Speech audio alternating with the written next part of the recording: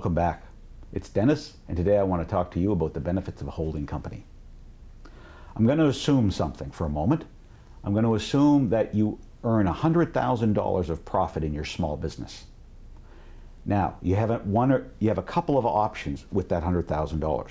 One of them is to flow the $100,000 out to yourself and pay tax on it on top of the salary, let's say, that you've already flown out.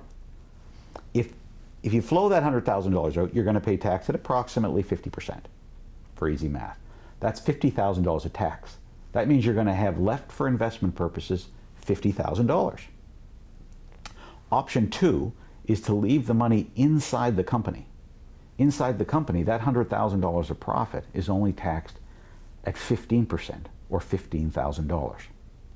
Now I'm going to assume for a moment that you want to leave the money in the company. If you do want to leave the money in the company, you should set up a holding company and flow the investments from the operating company up to the holding company, which you're allowed to do free of tax. The benefits of the holding company are twofold. Number one, you're able to protect the cash or investments from creditors. So if someone sues the operating company, they can't sue through the operating company to get to the cash in the holding company.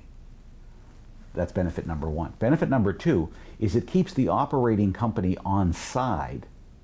That means that you qualify, or the operating company would qualify, for your lifetime capital gains exemption of $750,000 should you ever decide to sell the business. That's a whole nother wrinkle that we'll discuss later. But for now, you just need to understand the benefits of keeping excess cash in the holding company as opposed to the operating company. I hope that helps.